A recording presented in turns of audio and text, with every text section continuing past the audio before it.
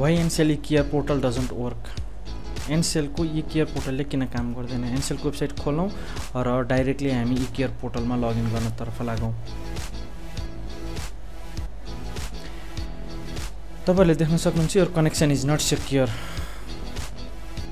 किन भन्दा Ncell को वेबसाइटमा युज भएको SSL सर्टिफिकेट एक्सपायर भएको छ र यो एक्सपायर भएको आज एक्ज्याक्टली 1 मन्थ भयो।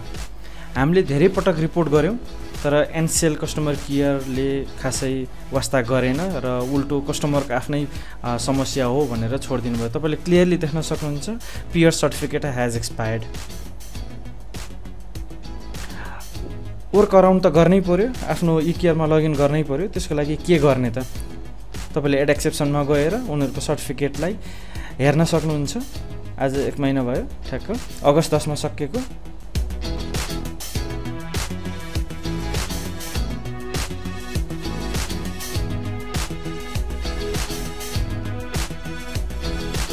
यसलाई कन्फर्म सेक्युरिटी एक्सेप्सन गर्नुस्। गरिसकेपछि वेबसाइट खुल्छ र तपाई continue to login with your account. यदि तपाई एन्टरप्राइज अथवा कर्पोरेट युजर ग्रुप हुनुहुन्छ भने यो तपाईलाई एकदमै इम्पोर्टेन्ट छ, किनभने तपाईले आफ्नो VPN-हरु पनि युज गर्नुहुन्छ यहीबाट। सो दैट दिस इज एकदम अर्जेन्ट नीड हो कम्पनीहरुको लागि।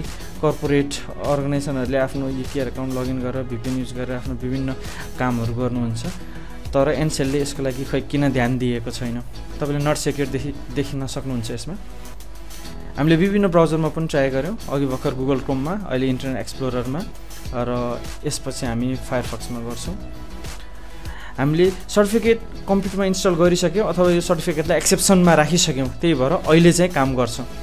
तर एक्सेप्सनमा राख्नु भएको छैन भने काम गर्दैन। विभिन्न कुराहरु स्टिल eCare पोर्टलको काम गर्दैन। जस्तै क्वेरी मेम्बर्स अफ कम्पनी यहाँ गएर एक दुईटा फिचर सिलेक्ट गर्नुस्, तपाईको काम नगर्न नि सक्छ।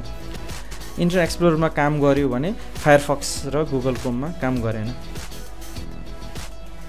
यो हामीले किन यो विषयवस्तु रोज्यौ भने गुगलले केही महिना अगाडि मात्र SSL नभएको अथवा HTTPS नभएको वेबसाइटहरुलाई सेक्युर छैन भनेर भन्यो। त्यही भएर हामीले त्यो भएर मात्र कभर गरेका होइनौ कि यो टपिक। यो SSL सर्टिफिकेट नै नभएर Ncell को एउटा पोर्टलले नै काम गरिरहेको छैन, जहाँ उनीहरुले ध्यान दिनु जरुरी छ। यही भएर नै हामीले टपिक चुज गरेका हौं। Please comment. थ्यांक्स।